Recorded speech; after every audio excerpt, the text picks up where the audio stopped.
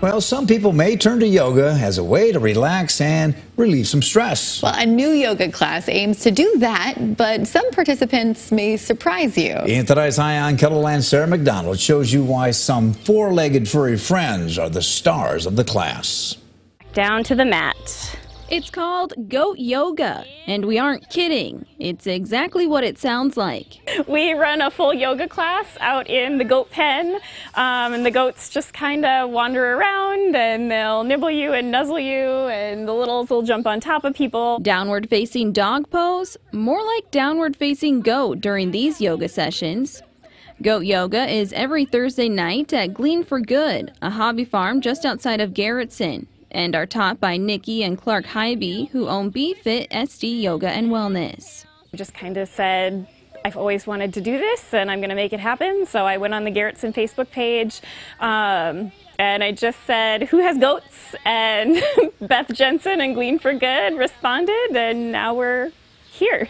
I love it. I love yoga anyway, but I just love seeing how other people interact with these silly goats that have such fun personalities, and I love taking the pictures of, what's going on. One more inhale. The rainy weather and a little mud didn't keep away first-timer Sarah Dannon and her friend from trying this unique class. I had heard through the grapevine that there's goat yoga out here, and I have taken yoga classes before and have heard of others trying it, and I thought it would be fun to try. So I brought a friend who is also a yoga enthusiast and a yoga teacher, and so we're just out here to have some fun.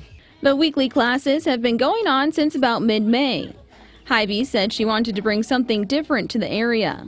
I saw something about goat yoga years ago, that they were doing it down in Arizona and Florida and all those other places.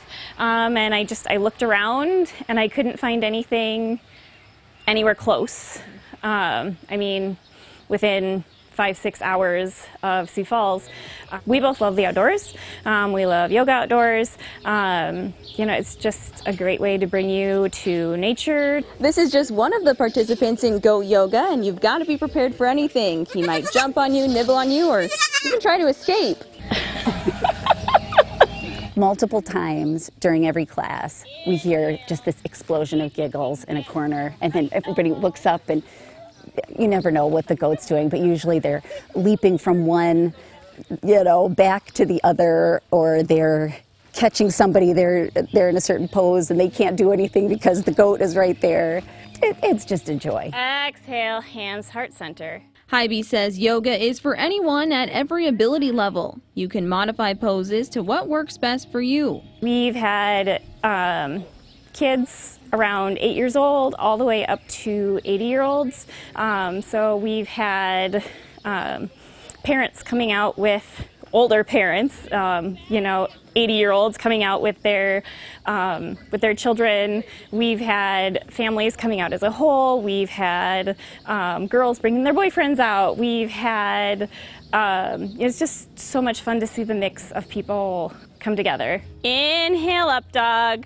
They plan to hold classes weekly as long as the weather stays nice. We've had a lot of people that have come back week after week, and that is the biggest compliment we could get. I've seen nothing but positive comments and photos online, and everything that we hear is just so encouraging to us that this is an experience that other people want. It's a class that not only can help relieve a little stress, but also put a smile on your face. I would hope that the people who come out just get pure joy out of what they come to do out here. Like we said, it's kind of all therapy, animals and nature and yoga, and put it together, and I hope they walk out feeling as good as we do. I think the sky's the limit. If it's fun and entertaining, then bring more out to try it. With Eye on KELOLAND, I'm Sarah McDonald. It's like free back rubs. Classes are every Thursday at 7 o'clock at Glean for Good. The cost is $10. For more information, head to this story on KELOLAND.com.